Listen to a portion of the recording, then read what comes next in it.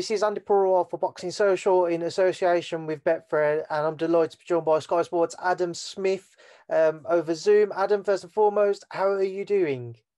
Very well, Andy. Yeah, another good weekend at Wembley, and for once, bubble-free this week. I don't know what Eddie and I are going to do with ourselves, but it's nice actually to have a few days, back with the family, and obviously, sort of rethinking sort of tactics and plans for the coming weeks and months, as opposed to sort of just something that's just in front of you, because it's been pretty relentless for the last number of weeks and months. And so it's nice just to have a little bit of clear air. And, we've got obviously Billy Joe Saunders and a big show next week. And then we've got Anthony Joshua, the huge one, against Kubrat Pulev on December the 12th. So it's a chance for us just to sort of think of some ideas towards those shows, and obviously think beyond into sort of January and February, and just take a bit of stock and take a bit of stock, sort of reflecting back to what was, what has been a fantastic time. Katie Taylor, having 2 million views, across the board, because we opened it up on Facebook and on YouTube, and that was absolutely brilliant. And, to see that. And then, Conor Benn on Saturday night did huge viewing figures for us. It did really well. And, he put in a great performance. So I think there's a real momentum, and not just us. We've got BT this weekend. They've got the huge fight between Daniel Dubois and Joe-Joyce, which I cannot wait for. I think it's one of the really good matches of the year so far. And, then we've got, you've got the Tyson-Jones sort of exhibition back end of the night. People have their different theories on that. I'm not a fan, but you will sort of be watching it like that, I guess, and then the week after it's Billy Joe Saunders. And also, obviously they've got a big American show with Danny Jacobs too. And we've got the Golden Contract as well coming up early part of next week. It's just trying to keep up with everything. And then AJ Pulev on December the 12th. So there's a lot still to happen. Callum Smith's obviously fighting the week after against Canelo. So it's a huge, period. Pre-Christmas, the sort of Christmas, bubbles and lockdowns just being lightened a bit, and everyone getting together. It's a fantastic time for fight fans to enjoy what we've got in the boxing ring. And I think there's loads happening from all sorts of broadcasters, promoters around the world. And yeah, we're very happy with our schedule and what we're providing. But it's part of a bigger picture of what the world seems to be. I think everybody's dealt really well with the pandemic, and the fact that we managed to get boxing back and really good fights back on, and it's excellent. And so, really, really pleased, and a nice push before Christmas, and then we can have a little bit of downtime. Just to kind of touch on the scheduling side of things before we do move on to this past weekend, you mentioned kind of the volume of shows there, whether it be with yourselves or it be with Frank Warren or over in the States. When boxing returned on the back of lockdown, did you kind of imagine that there would be this heavy schedule of shows week in, week out, or did you expect there to be more? Did you expect there to be less? How have you found kind of the boxing's return effectively over these past five or so months? I've been really impressed. I mean, the first thing you've got to say is that everything has been much harder. No gates, one thing. No crowd atmosphere, hugely important. We love the fight fans there, number two. And number three, obviously, we're in the middle of a pandemic, and still are. There's another wave. There's a lockdown going on at the moment. More and more, positive tests for COVID. So it's been a really hard operational, organizational, few weeks and months. So I think, look, as I said to you, I think during the sort of first lockdown and the period where there was no sport, I said to you at that time that, look, we're not going to be the first sport back. It's a dangerous sport. Paramedics and doctors are going to be needed on the front line. And we weren't the first sport back. I think Robert Smith brought us back sensibly, with a number of shows on a card, how we could do it. I think, BT and Sky and everybody else, and across the pond as well, reacted to their different rules and restrictions. And I think everybody's got on with it. So I think Fight Camp was fantastic. I think that was a real innovation. I think it was a brilliant idea from Eddie and Frank and Matchroom. And I think that was the fact that there were so many really good fights on at all sorts of different levels, and really good stories, and fighters could get out and box again and earn money. I think that was terrific. To get a huge box office night like White Povetkin and Taylor Pursuit over the line in these sort of times with no fans paying gate money was extraordinary. Then we managed Usyk, Chisora, and now we've got AJ and Pulev. We've lost one because of the COVID with Povetkin, and that will be the back end of January now. But we've seen with BT, they've struggled to put Tyson Fury on. He was going to fight on December the 5th. It's hard to put any sort of big events on because there's so much money involved. But I think also maybe what one or two people don't understand out there is the operational side. And the fact is that everything is so much stricter and more rigid and more difficult, with social distancing and with, the different ways you can be around ringside, the different sort of, difficulties it has, planning these events. And that's why getting the sort of Wembley residency was fantastic, because at least we've got a place where we know the bubble works, we know the venue works, and I think it looks fantastic. I've been really impressed with the creativity side and how it looks. It will never be the same as having fans there. We miss fans hugely, whether it's at the O2, at a stadium, whether it's wherever, Manchester Arena, anywhere around the country. Even at York Hall, there's loads and loads of places we love going, and that's part of boxing, that you've got the fan fever there, and everybody's around, and everybody's living and breathing it, and the fans love it, and the fighters, really enjoy sort of performing for that with that big buzz. But I think what we've seen is the fighters have been fit and ready, mentally and physically, the best they could have been in what's been such a difficult year. And I think probably, our sport more than any others, they've been ready to go, and they are at their very best. And I think some of the performances have been better than any of them have had before, because of the concentration on the night and the fact that you can listen to your corner, there is quiet around. And although it's sort of spooky and eerie at times, actually, the fighters have been going out there and really blinkered and concentrating on their performances. Katie Taylor, what a terrific performance the other night. Teofimo Lopez, Gervonta Davis, some of the best performances of their career. Conor Benn, best display yet on Saturday night. I think that's really helped some fighters who have needed to make big statements, that they've actually been able to concentrate more. It's not the same. It's fraught with difficulties. As Eddie said, it's almost like Russian roulette every week. You don't know who's going to pass the test, who's not. But my hat goes off to the organisational skills of Matchroom and all the other promoters out there. But Matchroom have been phenomenal. It's been so tight in that bubble. All the testing has been incredible. And then the facilities in what's a very claustrophobic and difficult, environment have been, first class. And I think they deserve a lot of credit. And the people, in the background of Sky, sort of, for even putting these shows on. It's great. We can't have everything. We can't have some of the blockbuster fights we want, which we need with Gates. But I think that everybody who's been dealt the same sort of cards has got on with it, and it's been fantastic. And the fighters have got out.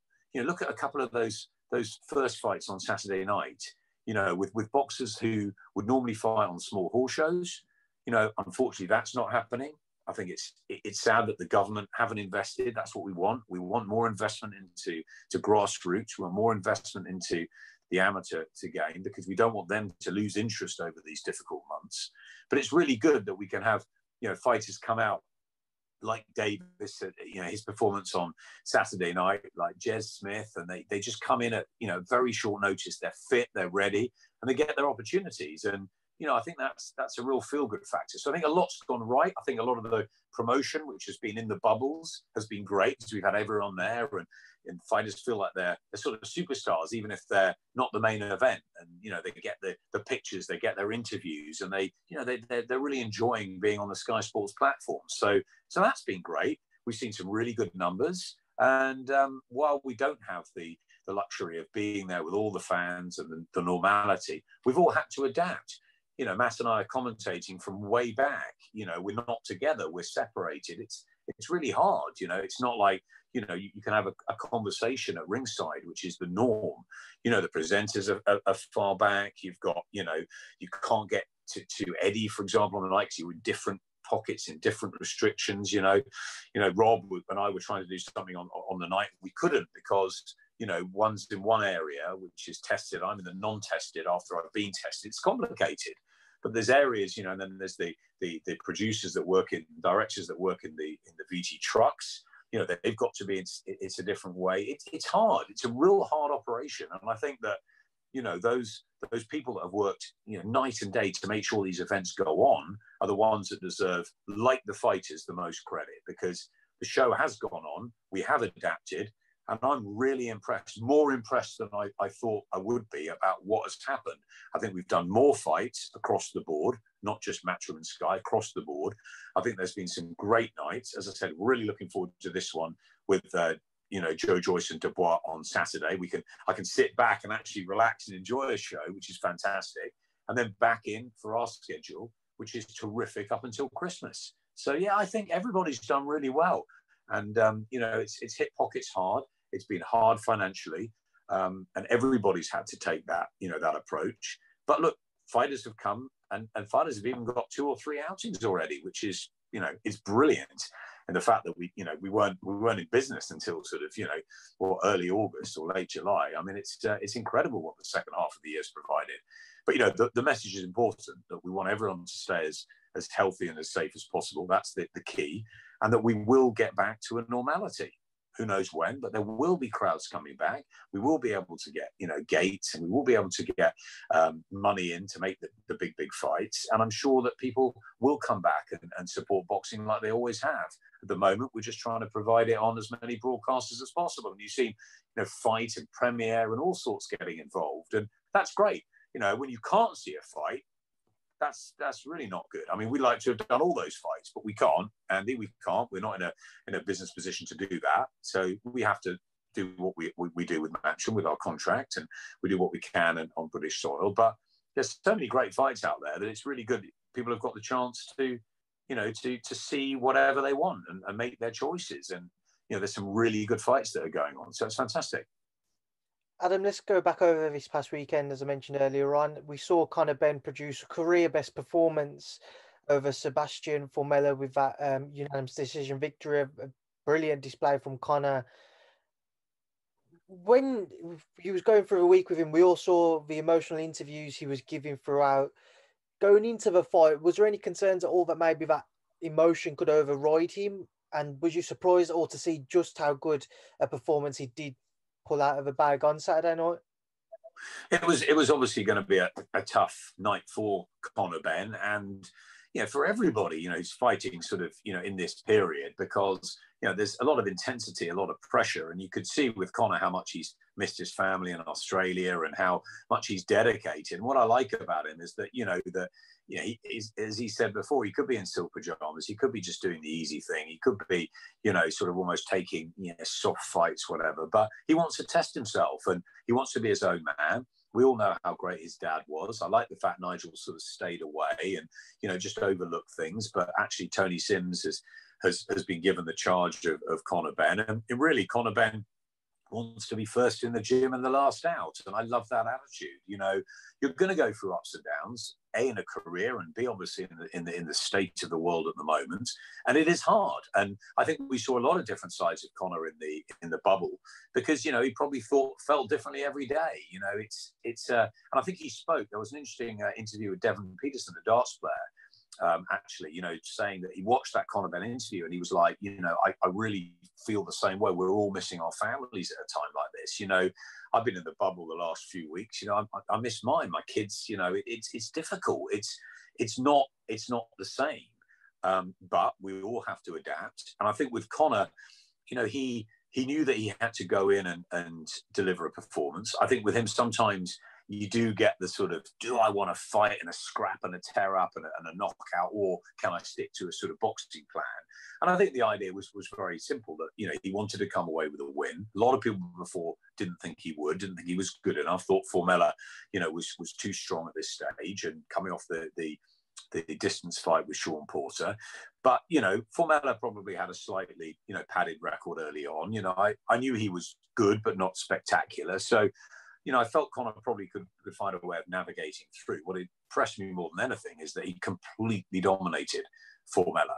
I thought he was terrific on the night. I thought he showed a massive variety. I thought his jab was excellent, that he was throwing uppercuts and body shots. And I think he's a really improving work in progress, Conor. And I think he's obviously utilised this year to work on things with Tony. He's obviously a sponge. He's a fast learner. You know, he's had 20 amateur fights. It's going to take time. He's only 24. He's had 4 professional years already as a pro, and he's been under the spotlight each and every time. He had that tear up with Cedric Payno, but Darren Barker was saying in the bubble, I had that life and death with Conor McIntosh. In the same sort of number of fights at York Hall. I got floored twice in a round. I still became a world champion. Okay, we don't have that. Darren was a great amateur. We don't have that with Conor, but I think that look, it's a very, very bright future. He's got great personality. People love that sort of raw emotion. The fact is, you hear the same sort of mannerisms, in statements as his dad. That takes people back. He's got the name, and he's a fighter, and we love to see it. And he wants to go and give entertainment. And probably when he got a bit sloppy on Saturday night, it's because he wanted the knockout. Formella was teak tough and terrifically strong, and well done for him for getting through the 10 rounds. But it was so one-sided, and I don't think anyone thought it'd be that one-sided beforehand, apart from Conor's team. And I think he boxed really well. I was so pleased for him. Pleased that Formella took his lumps and went the distance. I thought it was a great night with a great fight from that reason. It was one-sided, but he showed his heart in there, Formella, so he deserves credit. But as far as Conor Benn goes, brilliant. Best performance so far in his 17th fight. He's obviously learning a great deal. And there's so many fights out there for him. Let's not get carried away. Let's not say he's going to go and, fight the likes of Crawford and Spence and all the top elite, welterweights at the moment. But there's a great bunch of domestic welterweights, the likes of, Josh Kelly, obviously, is the fight that he really wants. And Chris Jenkins, the British champion. There's so many out there. Around the domestic scene that I think that that's what he should look at next. I think there's some great fights. I know Nigel was saying afterwards, we'll beat Chris Jenkins, he's beyond, just one step at a time. He did what was asked of him, and his toughest ask to date is his toughest test against Formella, and he came through with flying colours. He boxed brilliant. Take a little rest, back in the gym, and let's plan for some of these big fights next year, because there's a lot of viewers who want to see the Conor Benn story. That's evident to us on digital, on linear. He's very, very popular. And I think people just are engaged by that personality.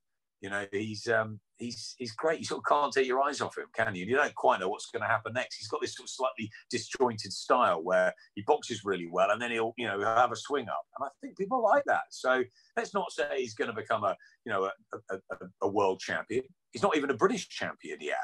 But I think there's a long way to go with Conor Benn, and I think he might surprise a few people. You mentioned what could be next for Adam in your answer there, Adam. One fight which he was very keen on, and he's been very keen on, is that Josh Kelly one. Do you see that happening next year, certainly maybe towards the back end of it? I do see that happening. Adam Booth was with us and working and was excellent on the night. And, as he said, he gave his credit and respect to Conor, and it was good to see that performance. But he'll back his man, Josh Kelly.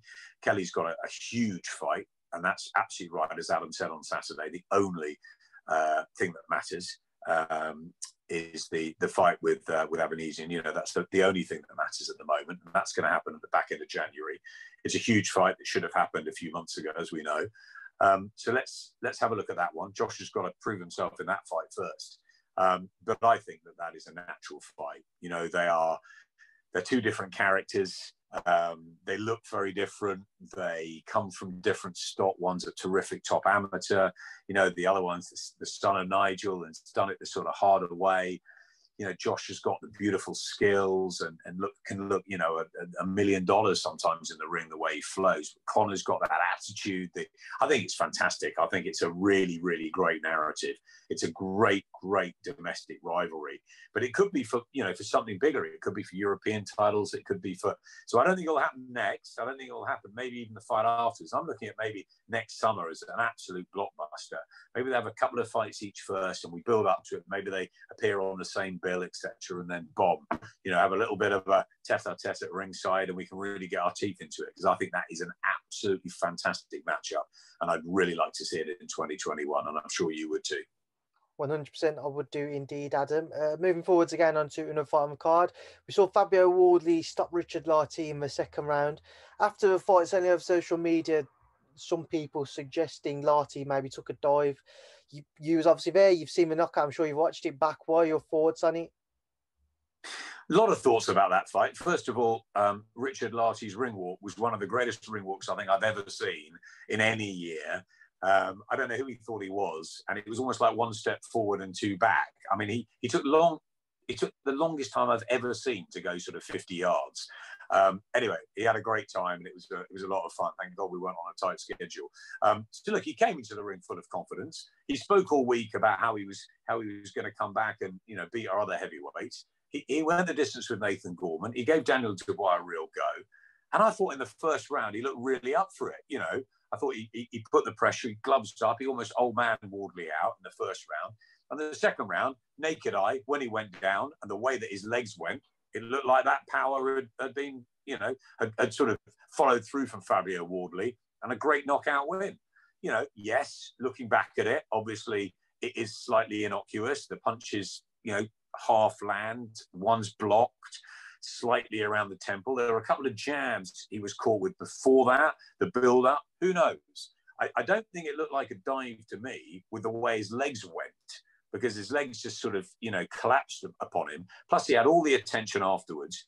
And I didn't see him backstage because we can't go to that area with the COVID testing. But Eddie and everybody else told me that he looked like a man who'd really been badly affected by it. So I can take their word for it. It looked to me as though, maybe the punches had an effect in some way on him that was, slightly odd. Don't know. It's certainly the replays didn't make it conclusive looking back. But look, you can't take anything away from him. Fabio Wardley's nearly knocked every single one of his opponents out. He obviously carries big power, and he obviously hurt him. And at the end of the day, he gets the stoppage win. So he gets the win. He does it quicker than Dubois or obviously Gorman did. Different fights, different circumstances. Maybe they took something out of Richard Lartey. Maybe, Dubois and Gorman deserve credit for their wins. They took something out and Fabio just finished him off. I don't know. But what I do know was that he was up for it, wanted to win. And you could just see by the ring walk. I mean, otherwise he would have been, just straight in the ring, got on with it and wanted to get out. It didn't look like that to me. And it didn't look like that in the first round. And certainly I think he felt the force of some of Wardley's punches. And, okay, it didn't look dramatic. I can understand people saying that, suspecting things afterwards. And if that's the case, the board will pick it up and have a look at it. But for me, better to concentrate on Wardley winning. It's 10 out of 10 for him. And I think he'll go on next year to fight for a British title. On paper, it is, second round stoppage for Fabio. We know Daniel took a couple of rounds more, Daniel Dubois, that is, and Nathan took him for distance. With that being said, can we take anything from that? What, from the fact that he won so quickly? He got Lartey out there quicker than what Daniel did. I think, look, I mentioned it in commentary, he did it quicker than Daniel Dubois. Fabio Wardley's no Daniel Dubois yet. Daniel Dubois is much more proven, and he was first up against Richard Lartey, so you don't know what it's taken out of him. Different styles make different fights. Always very hard to compare, very difficult. Daniel Dubois has got a big fight with Joe-Joyce. Fabio Wardley moves on. But I think whatever people are saying out there, that can give his confidence. He won the fight. And whether he would have done it in the second round or the fourth or fifth round, I think, he proved himself that he's got something, Fabio. And I think the show on Saturday night, I know you asked me about Babic in a minute, the show on Saturday night was all about pretty much three guys on the matchroom side with Alan Babic, Fabio Wardley and Conor Benn, questioning sort of how far are they going to go in the sport. We don't know. Fabio Wardley was a white-collar fighter. Conor Benn had very little amateur experience. And Alan Babic, who knows with that style, how far he's going to go. But I tell you what, they were all meant to be tests. It didn't turn out that much with Babic.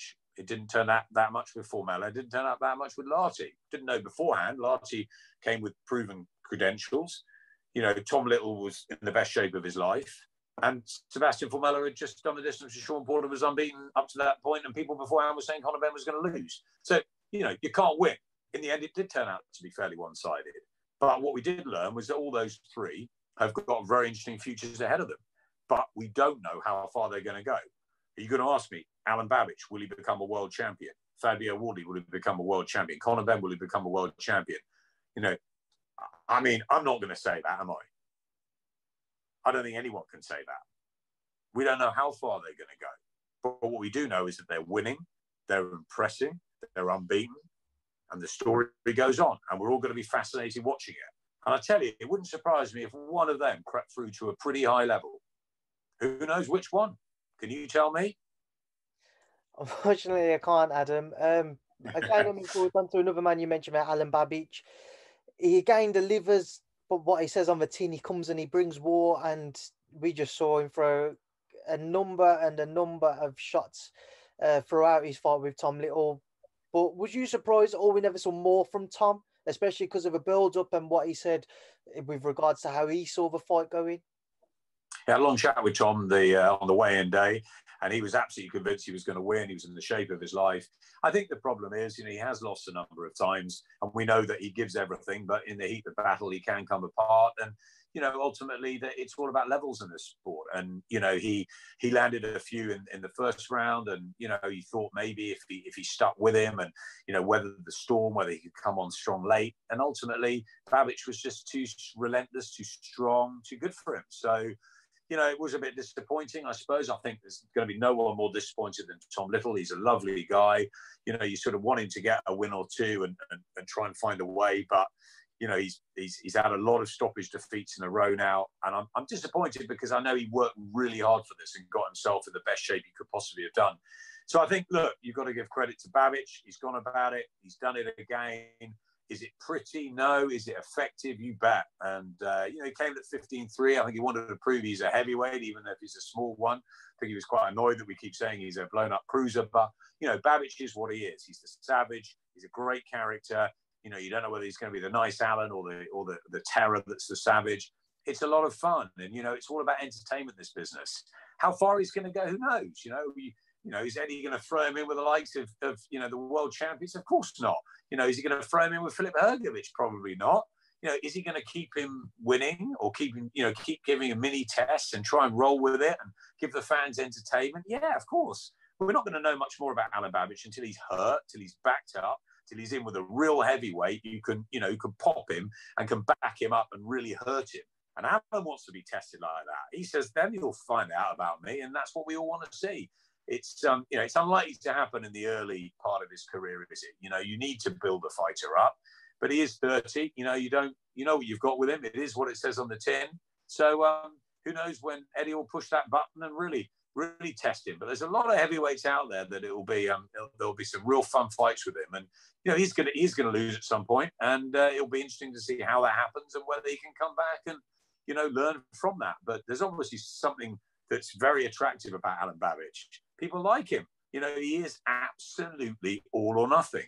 And, it is an entertainment business, isn't it? And how far he goes, we don't know. Whether he'll, the bridgerweight, whether, the small heavyweights, I don't know. Could he go in and do that against the likes of, his own man Dillian, or, he spars with him, or, your Joshua and Fury?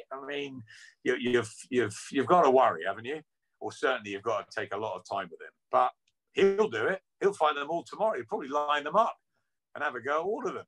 And that's what we want to see. It's a no fear attitude. It's a belief in himself. He wants to fight. He wants to tear up. That's how he boxes. And there's obviously some good he's doing because he's getting rid of these fighters and he's getting rid of them impressively. So well done, Alan Babbage. On we go. In your eyes, Adam, is there anyone in particular who you think would be a good little step up for Alan now, who will maybe throw back a bit more, maybe look to push him back rather than boxing on the back foot themselves? Is there anybody who springs to mind that you'd like to see him in with?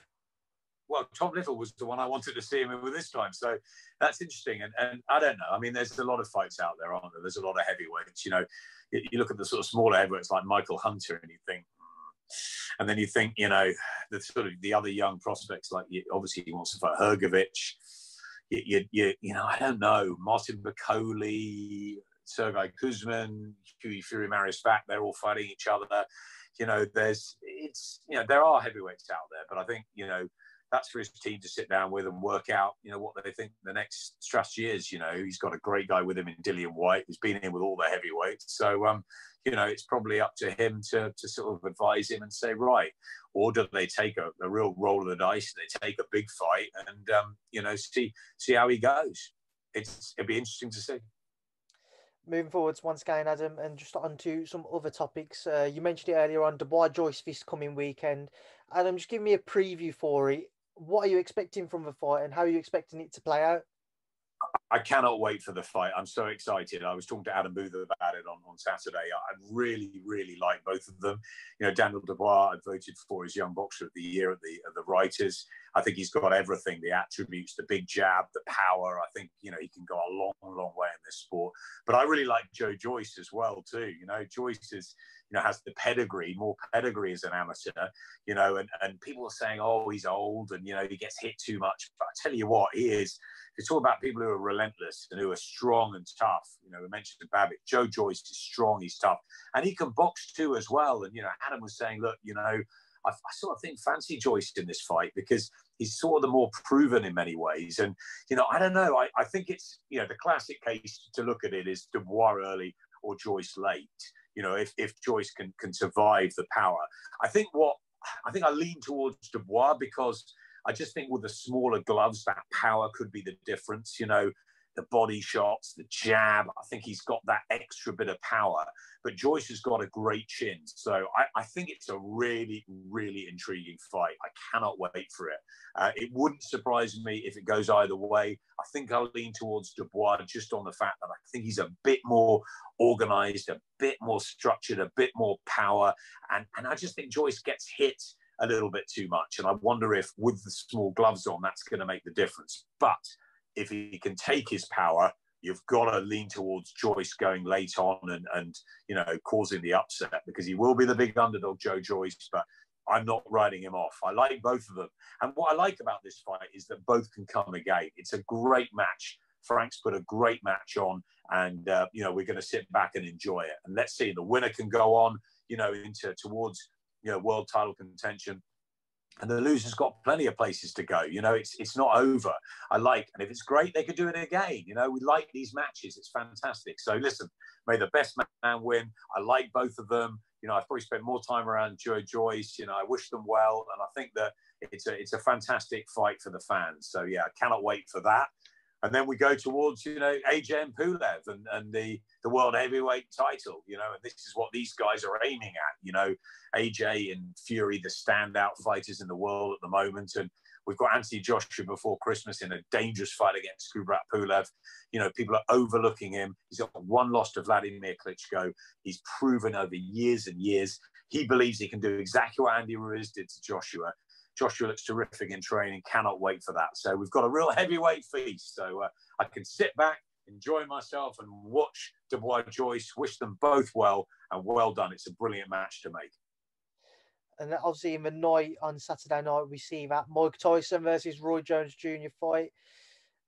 Adam, obviously both of them returning to the ring after, in Tyson's case, many more years out than what Roy Jones is. But what are you expecting to see from them comes Saturday? It's not a fight I like to see. I looked up to Mike Tyson. He was absolutely magnetic. He was brilliant when he was at his peak, and I worked with him for the sort of second half of his career. Roy Jones, I thought there was a window where he could have, if he'd retired after winning the heavyweight title against John Ruiz, I think he would have gone down as one of the best 5 fighters of all time. There was that window where he was just untouchable, a genius, but he went on way, way too long. So in many ways, it's a sad thing to see because I like to remember them for what they were, the great fighters of old.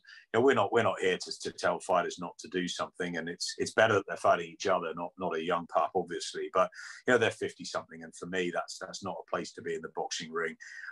It's an exhibition, and I just hope that they both get out unscathed. I hope they're both fine when they get out.